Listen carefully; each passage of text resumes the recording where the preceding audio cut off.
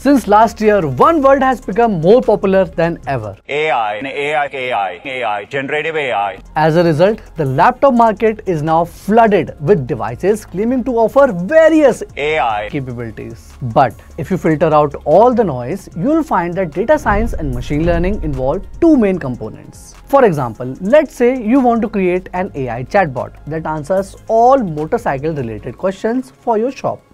To do that, you'll first need to gather raw data on motorcycles, analyze and refine it, run multiple tests to validate its accuracy, and then use this clean and meaningful dataset to fine-tune an existing LLM such as Llama and many others.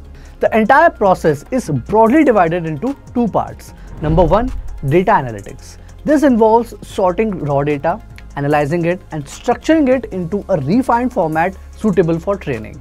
And number two, fine-tuning the LLM.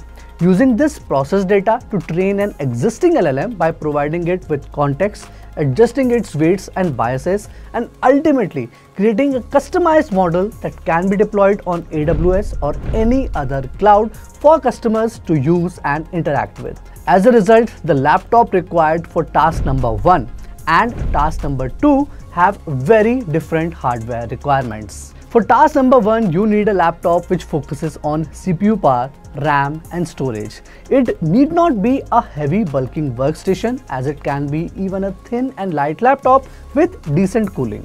Its CPU needs to have a high core count and good clock speed. It also needs to have at least 32 GB of RAM if it is going to handle large datasets, and at least 1 TB of NVMe storage. Now for task number 2, you do need a faster CPU, enough RAM and more storage, but you also need a good GPU with good VRAM. And the total system memory needs to be at least 64 GB and around 2 TB of storage and a very capable cooling system to keep everything cooled down. Now, one problem you are going to run into when looking for laptop for task number 2 is GPU VRAM. Because short of an RTX 4090, no laptop GPU currently offers more than 16 GB VRAM. Now, this is where Apple MacBooks come into clutch, because they use a unified memory architecture in which both the CPU and the GPU share the same memory pool. And you can configure MacBooks with up to 128 gigs of memory very easily. Now, apart from these factors, both these kind of laptops need to have a good display with minimum bezels, probably in a 16:10 aspect ratio, because you are going to be working with a lot of data, so you need to be able to see more of it. And these laptops also need to have a good and comfortable keyboard to type on. And it is good that if they also have good speakers as well, so you can use these machines for media consumption too. Chalo, with that said, let's take a look at the various laptops on the list. For around 1.08 lakh, you can get the Lenovo IdeaPad Pro 5 featuring the Intel Core Ultra 9 185H, which is a 16-core processor with 22 threads, meaning we have plenty of cores. We also have 32 GB LPDDR5X RAM, 1 TB SSD and 1.4 kg of weight. On top of that, it has a 2.8K OLED display in a 14-inch portable form factor.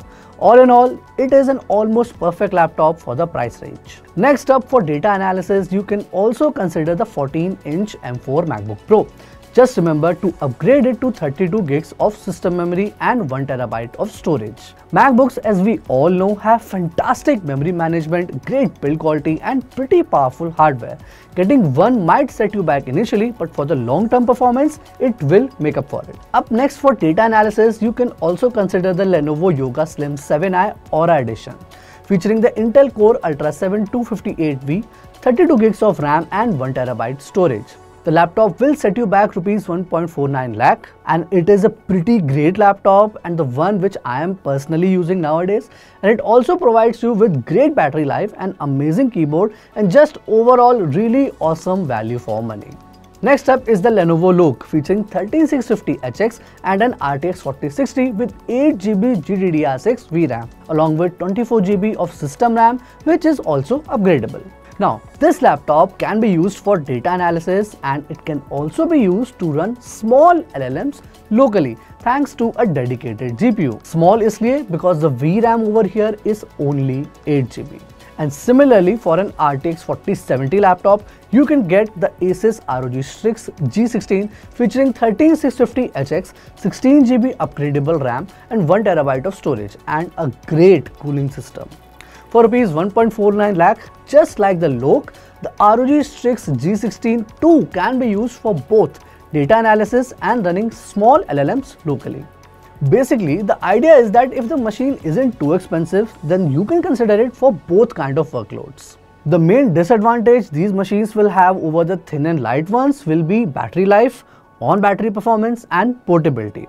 If you can compromise with these factors, then you can skip the thin and light ones to go with the chunky laptops for data analysis workloads. Chalo, moving on. And when we talk about RTX 4080 and 4090 laptops, then we are specifically talking about fine-tuning LLM workloads because these are pretty expensive. And considering how much the RTX 4080 laptops are priced for, I would recommend skipping them because you will probably have to shell Rs 2.49 lakh to get one. And for just a little bit more at 2.85 lakh, you can get the MSI Raider GE68HX featuring the RTX 4090 with 16GB GDDR6 VRAM. Next up is not a laptop but just as portable. I'm talking about a mini PC, the M4 Mac Mini, and for a very specific reason. Because in 2024, for just Rs 59,000, it is the most budget-friendly PC out there. But most importantly, Apple features unified memory. Matlab both the CPU and GPU can use the available memory depending upon the need. So instead of buying even a desktop RTX 5090 for around Rs 2 lakh, which will only give you 32GB of RAM, you can easily configure a Mac Mini with 64GB of memory for around 2 lakhs, which is also dynamic. Matlab if your GPU needs more than 32GB, it will easily take it from the memory pool. And it goes without saying, but the top spec M4 Mac Mini is also great for fine-tuning LLMs locally. In the same beat, next up is the 16-inch M4 MacBook Pro, which you can configure with up to 128 gigs of memory for around 4.9 lakh. And I know it sounds expensive, but it is the most cheapest way to get your hands on 128 gigs of VRAM. Because an RTX 5090 caps out at 32 gigs and Nvidia H100s are not readily available in India and they too cap out at just 80GB. So when you think of all that, configuring a 16-inch MacBook Pro with 128 gigs of memory for 5 lakh rupees sounds pretty reasonable. So these were some of the laptops and one mini PC which you can easily consider if you are a data science and machine learning student. I know the video was a bit comprehensive, but I wanted to make sure that I covered every bit possible. If you still have any query, then comment down below and I will try to answer it as easily as I can. Thank you so much for watching this far. My name is Jitnesh Dubey and I will see you guys next time.